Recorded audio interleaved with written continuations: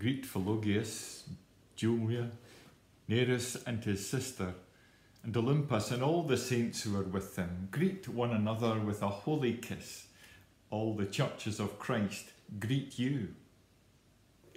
Good morning and welcome to Daily Devotions at Cramond, Kirk on Thursday the 13th of August 2020. Inspirational saints are the theme of our daily devotions this week. Let us pray. You fearful saints, fresh courage take.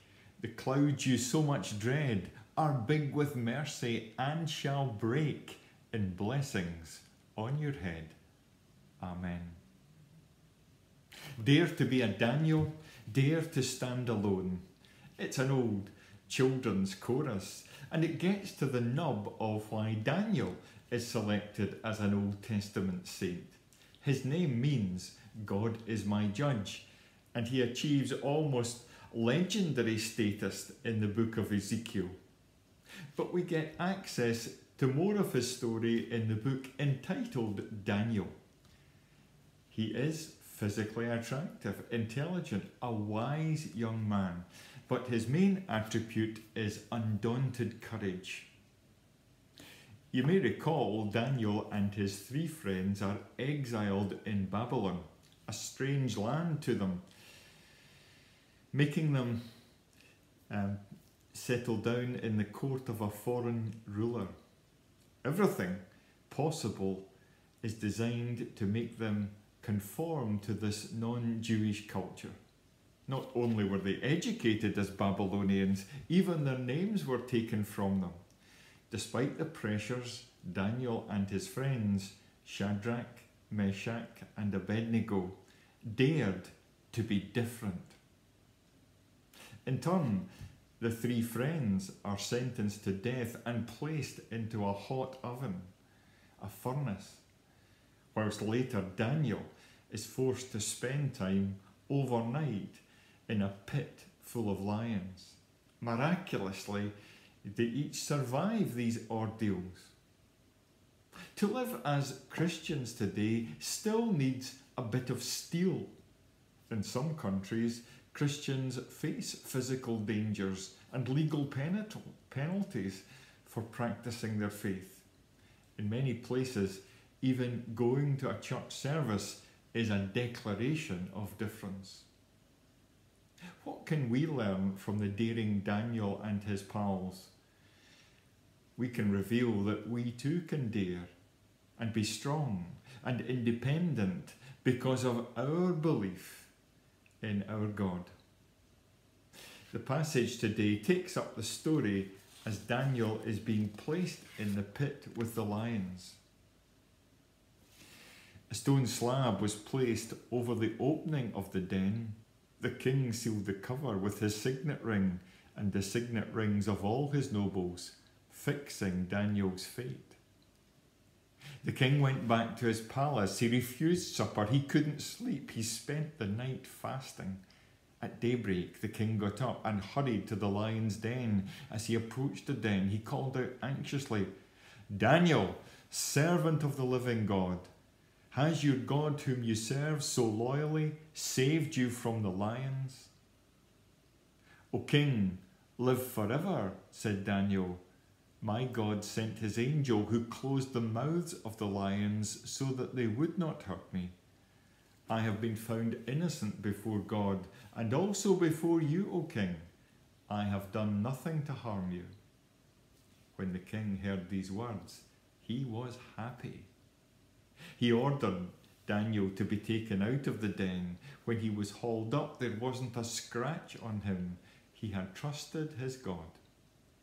Then the king commanded that the conspirators who had informed on Daniel be thrown into the lion's den, along with their wives and children. Before they hit the floor, the lions had them in their jaws, tearing them to pieces. King Darius published this proclamation to every race, colour and creed on earth. "Peace to you, abundant peace. I decree that Daniel's God shall be worshipped and feared in all parts of my kingdom. He is the living God, world without end. His kingdom never fails. His rule continues eternally. He is a saviour and a rescuer. He performs astonishing miracles in heaven and on earth. He saved Daniel from the power of the lions. From then on, Daniel was treated well during the reign of Darius and also in the reign of Cyrus the Persian. Thanks be to God. Amen.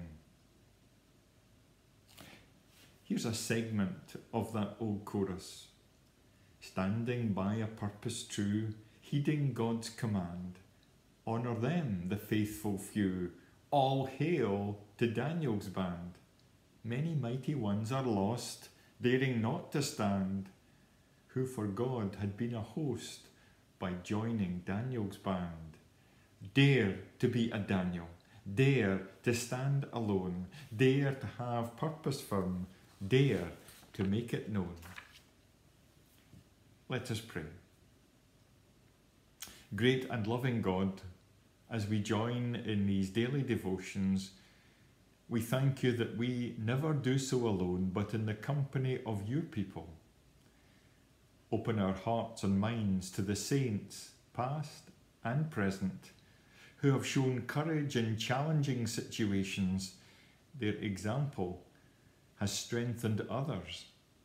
Loving God, we pray for those who are struggling today with a lack of courage, and hold in your healing presence all who are ill in body, mind or spirit.